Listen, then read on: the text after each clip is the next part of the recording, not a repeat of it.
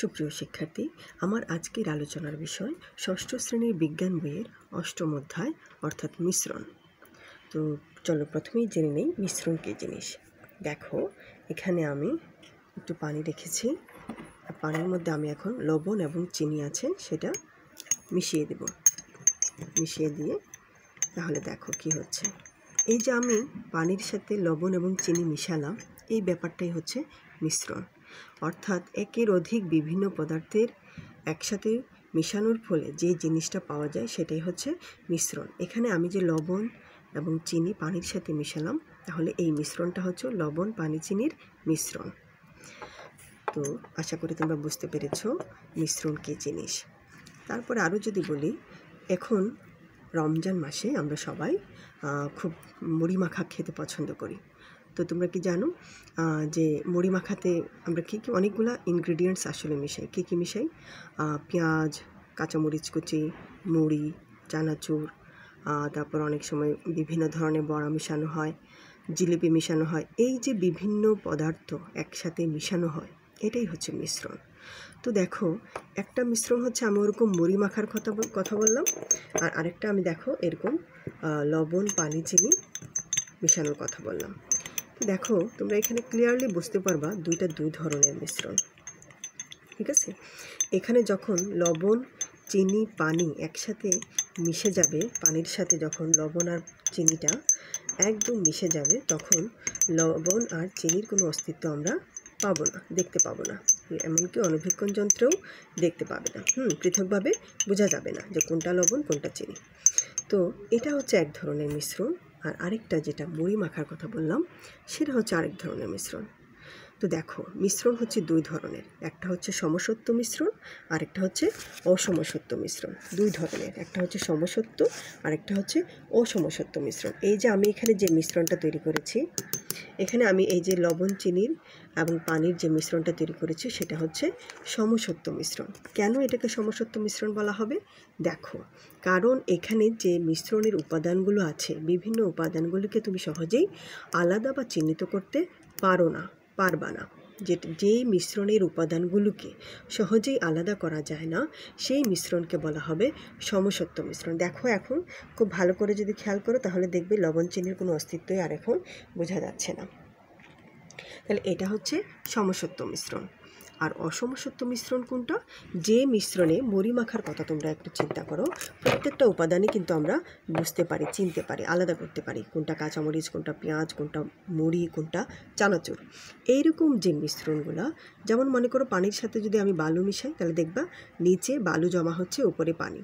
এই যে এটাও হচ্ছে অসমসত্ব মিশ্রণ। অর্থাৎ প্রত্যেকটা উপাদানকে যদি তুমি সহজেই আলাদা করতে পারো, তাহলে সেটাই হবে অসমসত্ব মিশ্রণ। তাহলে দেখো, সুন্দরভাবে যদি বলি সংজ্ঞাটা, তাহলে সেটা হবে এরকম: যে সকল মিশ্রণী উপাদানসমূহ সুষমভাবে বণ্টিত থাকে। অর্থাৎ আমি যদি এখান থেকে আমি একটা চামচ খেয়ে দেখি, তাহলে আমি এই জায়গা থেকে নিলেও যেরকম মিষ্টি পাবো, সব জায়গা থেকে একই রকম। অর্থাৎ চিনি এবং লবণটা সব জায়গায় সুষমভাবে বণ্টিত হয়েছে।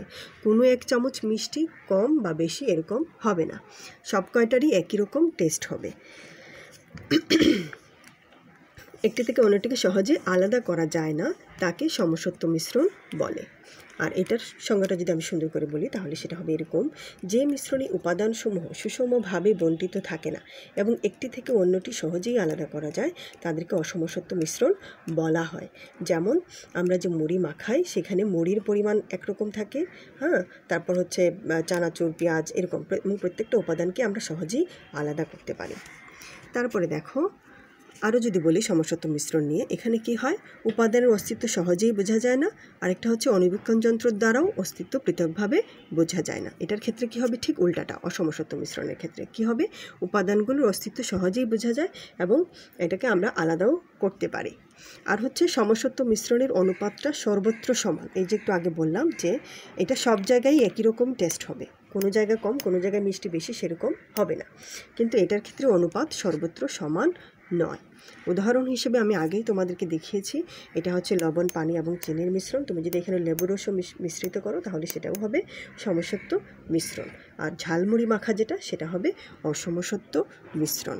তো আশা করি তোমরা বুঝতে পেরেছো মিশ্রণ কাকে বলে, কত প্রকার ও কী কী, প্রত্যেক প্রকারের সংজ্ঞা এবং সমসত্ব মিশ্রণ ও অসমসত্ব মিশ্রণের মধ্যে যে বেসিক পার্থক্য আছে সেটা। এবার আসো দ্রবণ। এই যে একটা জিনিস আমি মিশ্রণ তৈরি করলাম, সমসত্ব মিশ্রণ, অর্থাৎ লবণ, চিনি এবং পানির, সেটাকে আমরা দ্রবণ বলতে পারি। এটাকেই আমরা দ্রবণ বলতে পারি। দেখো, দ্রবণ হতে হলে কি কি লাগে? দ্রবণ হতে হলে দ্রব লাগবে, দ্রাবক লাগবে। দ্রব আর দ্রাবকের সংমিশ্রণে পাওয়া যায় দ্রবণ। এবার আসো দ্রব কাকে বলে আর দ্রাবক কাকে বলে। দেখো, এখানে পানি হচ্ছে দ্রাবক।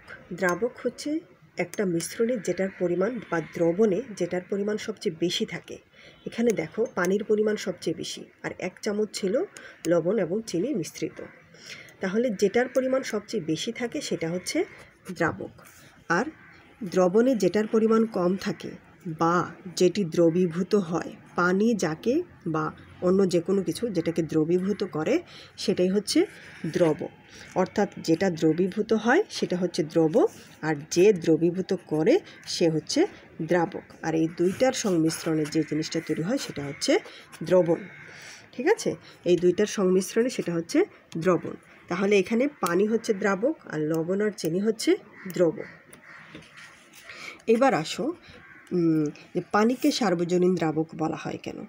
তো দেখো, তোমরা জানো দ্রাবক কাকে বলে, যেটার পরিমাণ সবচেয়ে বেশি এবং অন্য যে কোনো পদার্থকে দ্রবীভূত করতে পারে। আসলে বাস্তবে সব পদার্থকে দ্রবীভূত করতে পারে এমন কোনো দ্রাবক খুঁজে পাওয়া অসম্ভব। তবে পানিকে মোটামুটি সার্বজনীন দ্রাবক বলা হয়েছে, কারণ পানি অনেকগুলা পদার্থকেই দ্রবীভূত করতে পারে। যেমন কিছু অসংখ্য অজৈব পদার্থকেও দ্রবীভূত করতে পারে, শুধুমাত্র ক্যালসিয়াম কার্বনেট, সিলিকা ইত্যাদি ছাড়া। এদেরকে ছাড়া অসংখ্য অজৈব পদার্থকে পানি দ্রবীভূত করতে পারে, আবার অনেক জৈব যৌগকেও দ্রবীভূত করতে পারে, গ্যাসীয় পদার্থকেও দ্রবীভূত করতে পারে। এই জন্য পানিকে সার্বজনীন দ্রাবক বলা হয়। তো এই ছিল আমার আজকের আলোচনার বিষয়। আশা করি সবাই বুঝতে পেরেছ। ধন্যবাদ সবাইকে।